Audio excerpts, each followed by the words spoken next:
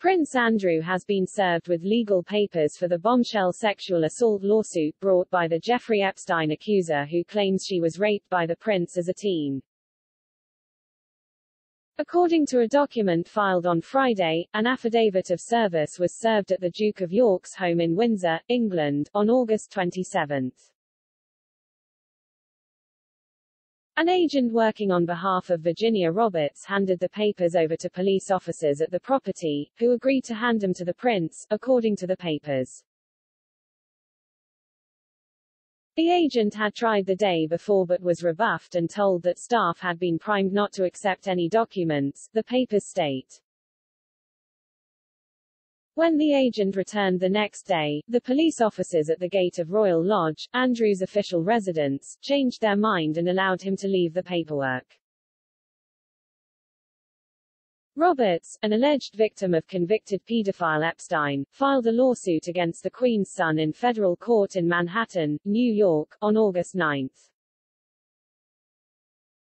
She claims she was forced to have sex with the royal 3 times when she was 17 under the age of consent in the U.S. Andrew has long denied the allegations and has not been charged with any crime. In a car crash 2019 interview with the BBC, he claimed he had no memory of ever meeting Roberts, now a 38-year-old mother of 3 who lives in Australia and goes by her married name, Virginia Giuffre. A now infamous photo, taken inside the London townhouse of Epstein's alleged Madame Ghislaine Maxwell, shows Andrew smiling for the camera with his arm around Roberts' waist while Maxwell stands in the background. Scroll down for the full court documents. The documents filed on Friday state that Cesar Sepulveda with British corporate intelligence company GCW Intelligence went to Andrew's home on August 26 at 9:30 a.m. where he met with security staff at the gate, handed over a business card and was asked to wait. The document says that after some time Sepulveda met with a Metropolitan Police officer who tried to call to see whether he could be let up. After more time passed, Andrew's head of security arrived and had apparently experienced the same difficulties and could not raise anyone in charge there. The document states, the Metropolitan Police officer, head of security could not locate the defendant's private secretary, or anyone senior, and the dependent was told that the security there had been instructed not to allow anyone attending there for the purpose of serving court papers onto the grounds of the property, and at the time they had been told not to accept service of any court process. Sepulveda said the officers said that anything he left with them would not be forwarded to the defendant, and it appeared from the attendants that the security staff had already been primed not to allow anyone access onto the property to serve court process and had been instructed not to accept any service. The following day Sepulveda returned to the Royal Lodge and a police officer at the entrance called a different supervisor who said that the documents could be left with the cops at the gate. The material would then be forwarded on to the legal team. The document states that Sepulveda did inquire whether it was possible to meet personally with the defendant, but he was told that was not possible, and although Sepulveda did ask the whereabouts of the defendant, the Metropolitan Police officer said that he could not answer any questions. Service of the papers starts the clock ticking for Andrew to respond or face a default judgment. Normally defendants have 21 days to respond, but a judge may extend that given that the Duke is not in the U.S. The development comes ahead of the first hearing in the case, which is set for Monday, when Andrew's lawyers could identify themselves for the first time. Andrew was last spotted leaving Windsor Wednesday and heading to the Queen's estate in Balmoral, Scotland, for a lunch summit with the Queen. The royal had reportedly been laying low and trying to avoid multiple attempts by Roberts' legal team to serve him with the papers. Under the New York Civil Practice Law and Rules (CPLR), papers must be served on all defendants within 120 days after a civil complaint is filed at court. Otherwise the action can be dismissed unless the plaintiff can show good cause for the delay.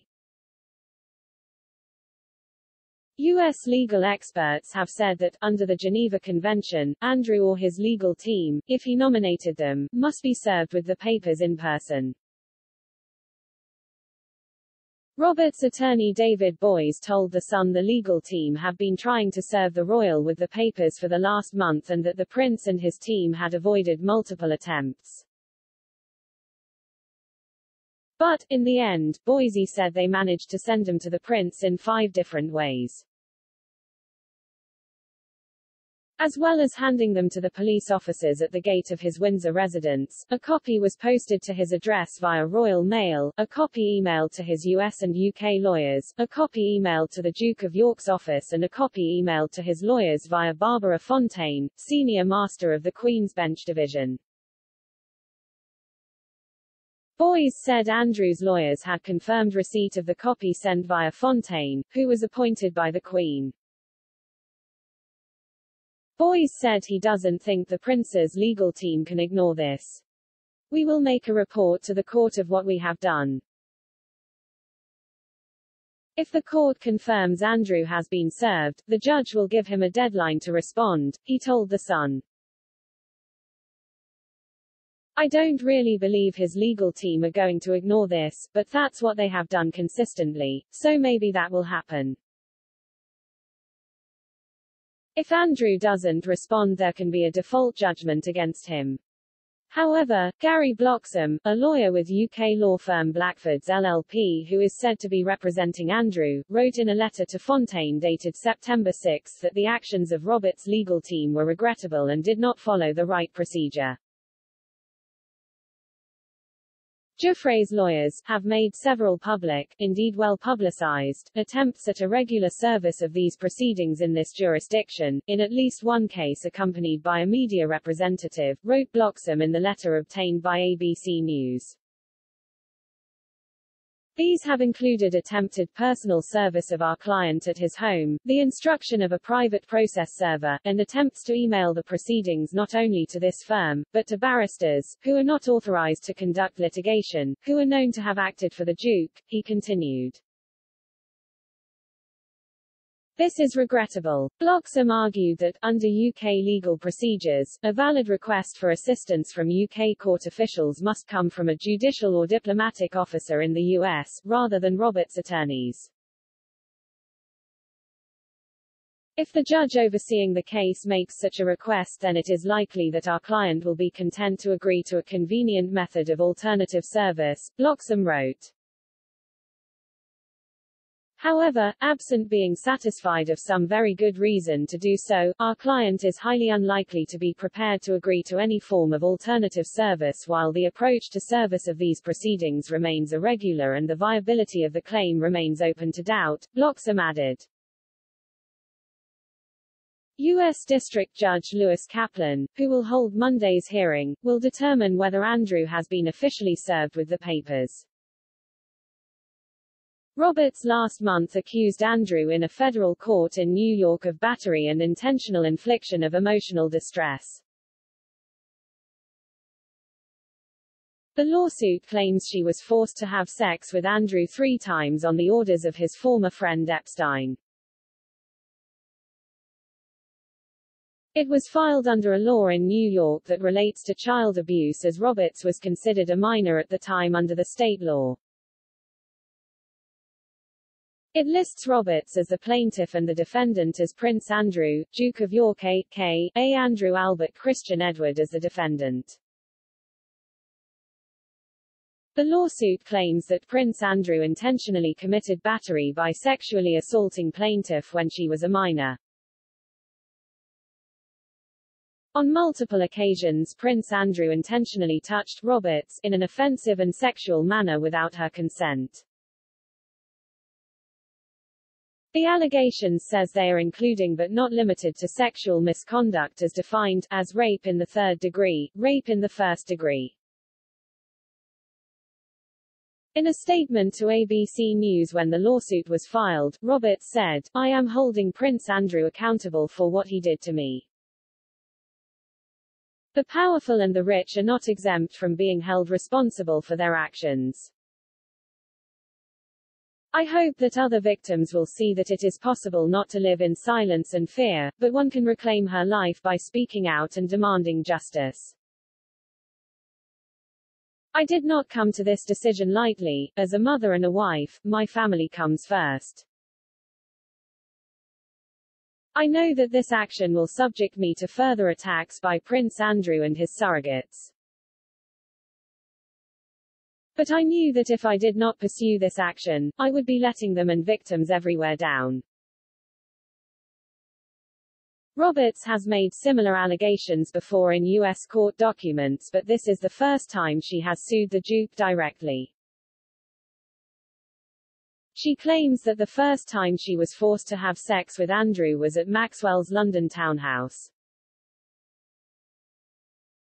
The second time, in early 2001, was at Epstein's New York mansion. The lawsuit states, during this encounter, Maxwell forced plaintiff, a child, and another victim to sit on Prince Andrew's lap as Prince Andrew touched her. During his visit to New York, Prince Andrew forced plaintiff to engage in sex acts against her will. The third incident was on Epstein's private island in the Caribbean. During each incident, Roberts was compelled by express or implied threats by Epstein, Maxwell and/or Prince Andrew to engage in sexual acts with the Duke. Roberts feared death or physical injury to herself or another and other repercussions for disobeying Epstein, Maxwell, and Prince Andrew due to their powerful connections, wealth, and authority, it is claimed. Andrew allegedly had sex with Roberts knowing she was a victim of sex trafficking, it is claimed. The Duke also knew her age from communications with Epstein and Maxwell. The lawsuit claims Prince Andrew sexually abused Roberts for the purpose of gratifying his sexual desires. The two formal allegations of battery and infliction of emotional distress. Under the claim for battery, the lawsuit states Andrew's actions constitute sexual offenses as defined in New York law, including but not limited to sexual misconduct as defined as rape in the third degree, rape in the first degree. It also claims the Duke's conduct amounted to forcible touching, sexual abuse in the third degree, and sexual abuse in the first degree. The sexual assault Roberts caused her significant emotional and psychological distress and harm, it is claimed. The lawsuit states, as a direct and proximate result of Prince Andrew's criminal acts, plaintiff has in the past and will in the future continue to suffer substantial damages, including extreme emotional distress, humiliation, fear, psychological trauma, loss of dignity and self-esteem, and invasion of her privacy. The filing mentions that Andrew has failed to cooperate with the criminal investigation by the FBI into Epstein and Maxwell, despite promising to do so in his disastrous BBC Newsnight interview.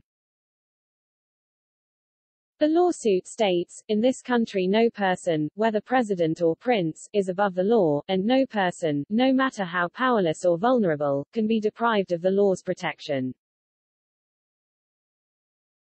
20 years ago Prince Andrew's wealth, power, position, and connections enabled him to abuse a frightened, vulnerable child with no one there to protect her. It is long past the time for him to be held to account. Under the section of the lawsuit that deals with the formal allegation of intentional infliction of emotional distress, the lawsuit is withering about the Duke.